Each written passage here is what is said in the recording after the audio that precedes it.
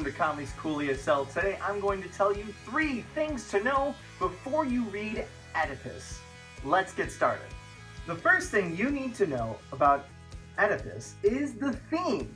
The theme of Oedipus is the question, do we have the power to do what we want?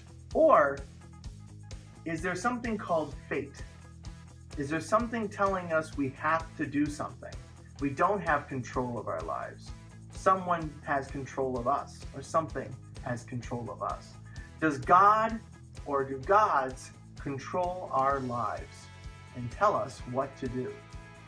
That is the theme in Oedipus. Let's go on to the next part.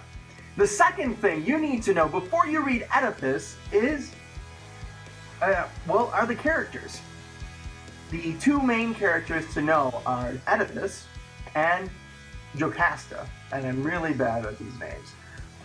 Oedipus is the king of Thebes in this story. Thebes is a city in ancient Greece. Jocasta is the queen of Thebes.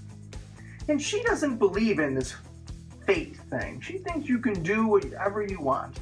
And she had proof. She said, oh, I'm right, because someone told us that I would marry my son and my husband would be killed. And that didn't happen. The husband was killed, but I didn't marry my son. We killed our son.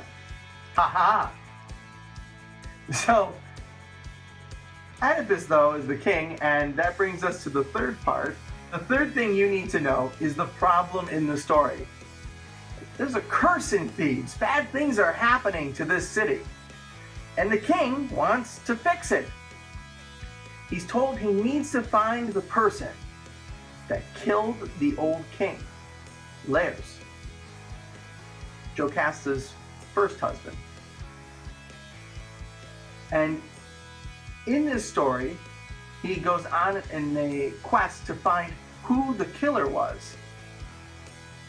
And this brings us to that first question again of, do we have control of ourselves, or does someone have control of us? As you read Oedipus, you decide. Thanks for watching Conley's Cool ESL. Check out more videos of things to know before you read. Bye-bye.